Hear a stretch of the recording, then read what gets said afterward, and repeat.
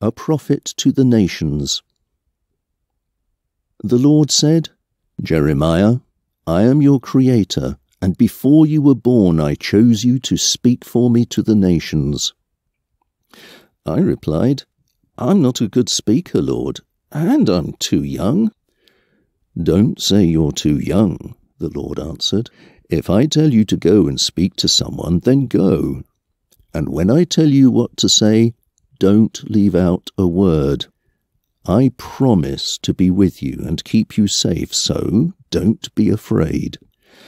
The Lord reached out with his hand, and then he touched my mouth and said, I am giving you the words to say, and I am sending you with authority to speak to the nations for me. You will tell them of doom and destruction, and of rising and rebuilding again.